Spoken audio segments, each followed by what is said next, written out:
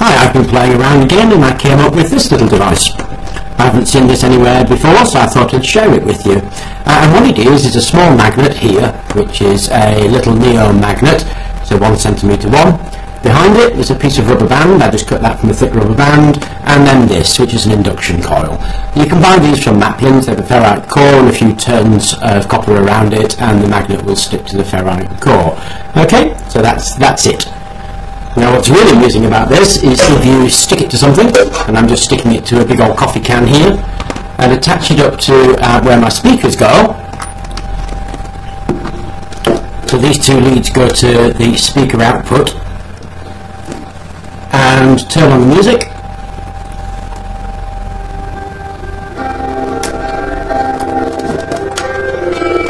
And there you go. One coffee can speaker. Now I thought that was so cool, what I did was go around the house and found a few other bits and pieces to see what else would work with that. Here it is stuck to a bit of paper.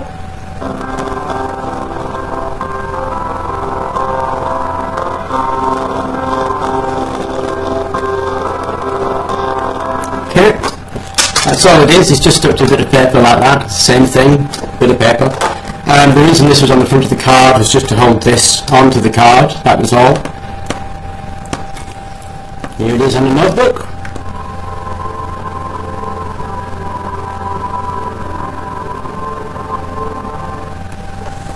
Again, the magnet's on the outside just to help it make good contact. You bothered to glue the magnet to that, then you wouldn't need to bother. And here it is on a mixing bowl.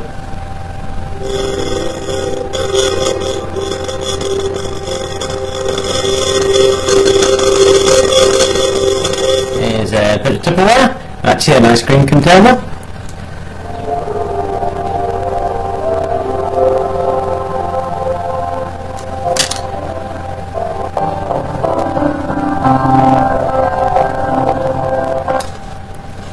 A bread tin.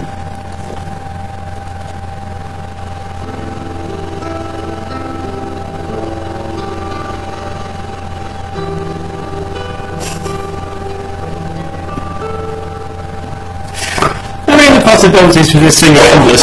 I'm just looking around the house, finding things that I think are going to work and giving them up. Obviously some things work better than others. So if it's a thin surface that's quite stiff, like the bread tin, the cooking bowl,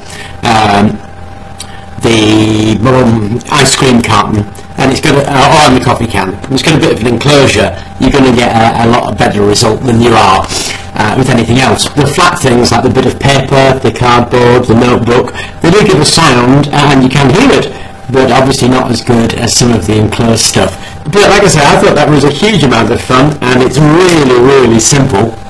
All it is an induction coil, a bit of rubber band, and a small magnet. You put those three things together, connect the two pins to where your speakers come out, and you can turn just about anything into a speaker using this. Have fun.